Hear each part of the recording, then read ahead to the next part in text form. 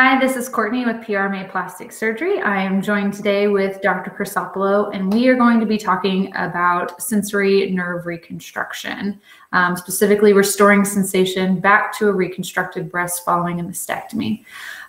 So Dr. Chrysopoulo, can you explain to us what actually causes the loss of sensation to the chest wall?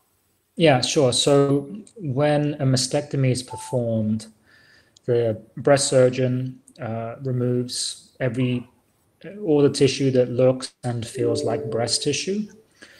The nerves that come out of the chest to provide the feeling to the breast skin and to the nipple and the areola, there are several nerves, but unfortunately, during mastectomy, it's very common for those nerves to be cut. So even though the breast surgeon is focused on removing just the breast tissue, sometimes, in fact, most of the time, in most women, there isn't a clearly defined change between breast tissue and the fat underneath the skin. So it's very common to take a little bit of fat from underneath the skin along with the breast tissue. So even though the nerves come out of the chest wall and travel in, for the most part, in that subcutaneous fatty layer, it's very, very common for them to be damaged with mastectomies. So there have been a couple of reports in the media over the last couple of years that have really bashed reconstruction, in my opinion, because of the numbness that's associated with the process. But what was missed in that conversation was the fact that it wasn't the reconstruction that was leaving patients numb. It was the mastectomy that causes the numbness in the first place. So the conversation should really be about how do we improve breast reconstruction further to include feeling rather than just what you see and touch. So it's that third dimension, really. But the numbness is a factor of the mastectomy, not the reconstruction, which is why women who go flat have numbness too. It's because the mastectomy causes it. It's not the reconstruction's fault. And what steps are PRMA surgeons taking to help restore that lost sensation?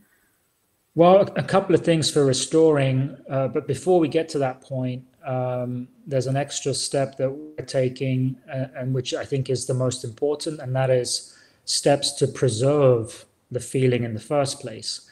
So some mastectomies are more aggressive than others. Some breast surgeons are more aggressive than others in terms of removing tissue. We have to always remember and appreciate that the mastectomy is the most important aspect of a breast cancer patient's care, and also the most important aspect for a high-risk patient. So patients who have gene mutations, you can't prioritize the reconstruction. You've got to prioritize removing everything that looks and feels like breast tissue. Otherwise, the patient's not getting the maximum benefit from the mastectomy in the first place. However, there are steps we can take during mastectomies to increase our chances of preserving those nerves that provide feeling in the first place. That isn't possible because of the patient's anatomy, or because of the location of a breast cancer. Then we take steps to at least identify the nerve in the first place. And if we can't preserve it, then we at least preserve as much of it as we can in terms of its length. And that makes reconstructing the nerve easier too. And at PRMA, we've been reconstructing nerves actually for many, many years. Over a decade, and I joined the practice, I think, 15 years ago now, and we were doing nerve reconstructions back then.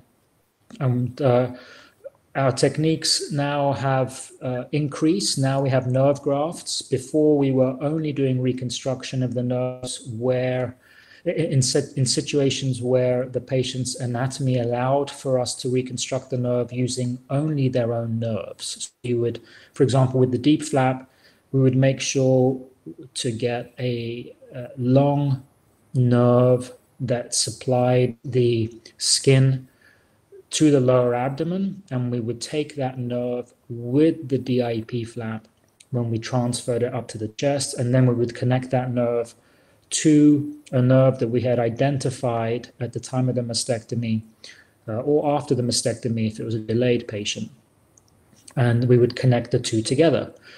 That's very successful. That's our primary technique still to this day. But there are some patients where you can't get enough length on the nerve to allow you to connect the two nerves without a nerve graft. You need a bridging nerve graft to make up a gap sometimes. And so nerves are now being used in our practice to bridge the gap when we can't do what we call a primary repair. So really, the PRMA, it's those three things, just to summarize. Number one, preserve sensation as much as possible. Two, reconstruct the nerve where we can't preserve it. And there are two ways to reconstruct it. One is using the patient's own tissue, own nerves only. And the other technique is to use a nerve graft if you need to bridge a gap. And can this be performed in both tissue reconstruction and implant reconstruction patients, or is it just specifically for tissue reconstruction patients? Well, not everyone is offering nerve reconstruction. That's first and foremost. So irrespective of the reconstruction you're having, right, most practices in the country still aren't doing it. So that's not one. You've got to find someone who's doing it.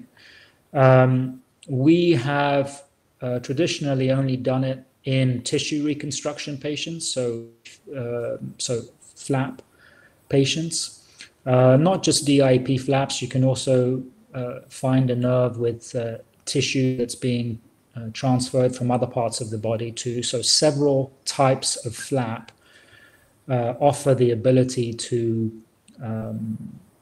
reconstruct a nerve as well, not just DIEP flaps. But now we're also looking at offering it in some cases for implant reconstruction patients. Haven't started doing that yet, but it's certainly something that I'm looking into. The insurance landscape also is something that we need to kind of really evaluate, and there are going to be instances where, and it's happened already, where the insurance doesn't approve, the insurance plan doesn't approve the nerve reconstruction. So thankfully, in most cases, it's been covered, but there have been some cases where patients have been disappointed where it hasn't been covered. And that's something we also have to evaluate for our implant patients as well. But getting there, we need to cross that bridge still. And how long, typically in your experience, does it take for sensation to come back following sensory nerve reconstruction? So it takes nerves 1 millimeter a day to grow back. So if you, in most women, looking at several centimeters of regrowth. So women who have nerve reconstruction, if they needed a nerve graft, they'll take longer because there's a longer distance for the new nerve cells to regenerate. Generally, I tell my patients, you've got to give it several months. Don't pass judgment on whether it's worked or not for a year, and you may get improvement for up to 2 years. Obviously, if you've had, we've had some patients who have had the nerve reconstruction done and who wake up and they think I'm an absolute genius because they still have all their feeling and the nerve reconstruction worked. And oh my God, Dr. C, you're amazing. I can feel everything already. And, it's tough to burst the bubble, but unfortunately, it's not my good work that is enabling them to feel their breast and the nipple the day after surgery. Those patients had benefited from preserving the nerves in the first place. There are obviously some instances where we're able to preserve nerves, and we also find a nerve that was cut or another nerve that we can use to add a nerve reconstruction to. So some people get preservation and a nerve reconstruction. It just depends on the patient's anatomy, the cancer surgery being done, the breast surgeon involved. We're very lucky. We have some great breast surgeons here in San Antonio who are always very eager and willing to try new things. And they've been very receptive to changing techniques to allow us to help them identify the nerves and to help them preserve the nerves. So I'm really very happy about the team we have here. Our breast surgeons have been great. Yeah, if you're lucky enough to wake up with feeling, it's not because of the nerve reconstruction you've had, it's because of the nerves that have been preserved. How does breast sensation compare to a native breast when a patient has undergone sensory nerve reconstruction? Is there a regained sensation everywhere around the breast? Is it the same as Mother Nature provided? So what have been your patient? Yeah, great question. So I tell my patients that the degree of sensation that they get back will be a bonus.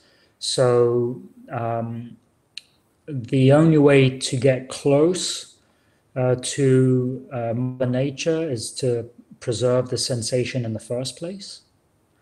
And as we've said, that's not always possible. You've got to prioritize the patient's cancer care always. It's life before breast. But if we manage to preserve the nerves, then that patient will have a very good chance of maintaining, if not their natural sensation, something very close to it.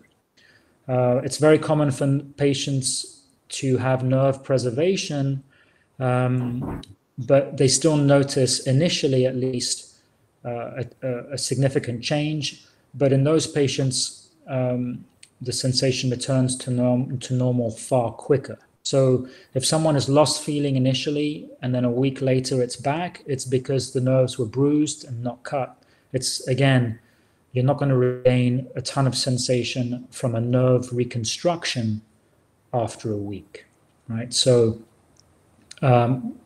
the sensation you get back months and months later, that's the sensation that is coming back because of the nerve reconstruction. In patients in whom we can't preserve the nerves and who have no feeling, they get some feeling back because of the nerve reconstruction. It's very rarely going to be the same as Mother Nature. So it's important for people to realize that. Definitely beats the alternative of a numb breast, but we're not at the point of restoring Mother Nature kind of level of sensation. We still have lots of questions that need to be answered.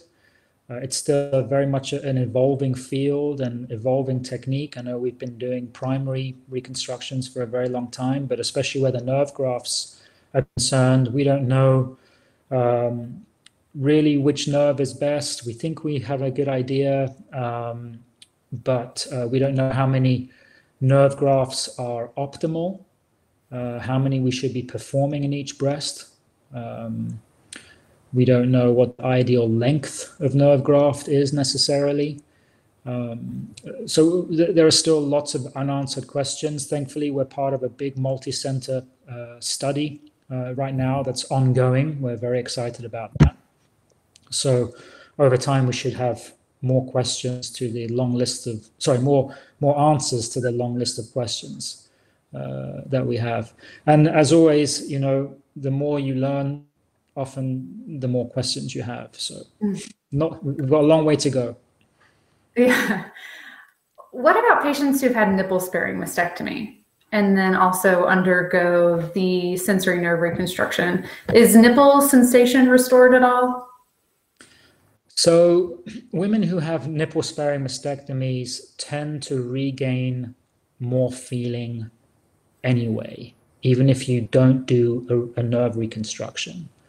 Some studies have looked at that, and preserving the nipple areola, even if you don't do a nerve reconstruction, it improves the quality of the sensation that comes back, and it can also improve the speed at which it comes back.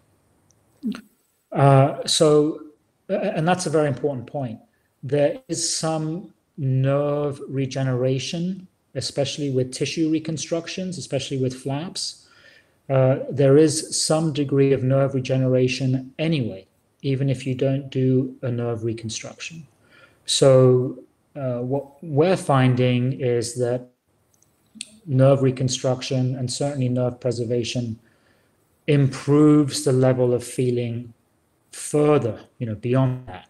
So we feel very strongly it's very, very worthwhile. But even women who don't have any nerve construction can regain some feeling. The big question for us in our practice is, should you do a nerve reconstruction at all in someone who's having a nipple-sparing mastectomy?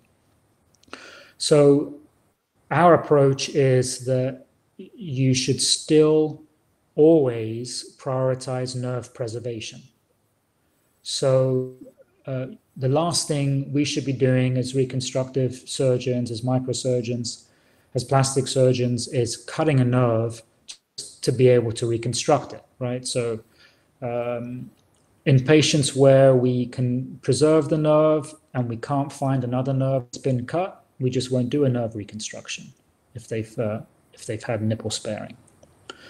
In a patient who's had the nipple areola complex removed and we're doing a flap reconstruction and replacing the nipple areola with new skin that will later become the new nipple areola complex, then we try at all costs to do a nerve reconstruction in that situation, because you really want that skin that will in the future become the new nipple areola. You want that to regain as much feeling as possible.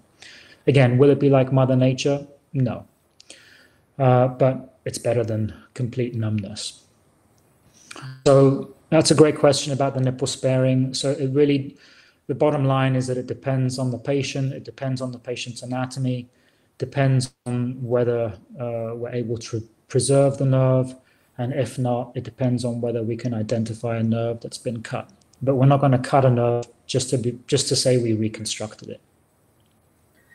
And what about patients who choose to go flat and then still have that numbness across the chest? Do they have any options for nerve reconstruction? Not yet. Good question, though. So to reconstruct a nerve, you've got to have a nerve you've got to be able to identify nerves that have been cut. Okay, so we've talked about identifying the nerves as they come out of the chest. So that's where you plug, let's say you're using a nerve graft, that's where you plug the nerve graft into, you plug it into the identified cut nerve as it comes out of the chest, because that's the nerve that used to supply the breast. But now, in the case of someone who chooses to go flat, where do you plug that into? Where do you plug that nerve graft into? So with a nipple-sparing mastectomy patient who's had a nerve cut, you know that nerve graft has to connect the cut nerve as it comes out of the chest to a cut nerve behind the nipple and the areola, if you can identify one. But with a patient who's chosen to go flat, where do you plug into? So that question, no one's really looked at as far as I know. the thing about patients who choose to go flat, all those nerve endings that have been cut that are now on the chest wall will grow back into the mastectomy skin flaps that are now flat on the chest. So all those nerves should grow into the tissue anyway. So over time, someone who chooses to go flat should, just like a patient that I mentioned earlier who has breast reconstruction, who regains some feeling anyway, a lot of the time, patients who choose to go flat should also experience improved feeling over time. But like I said, it's going to take a while, many months, and even up to a couple of years. Well, thank you for answering our questions today, and you have a great afternoon. You too. Thanks, Courtney.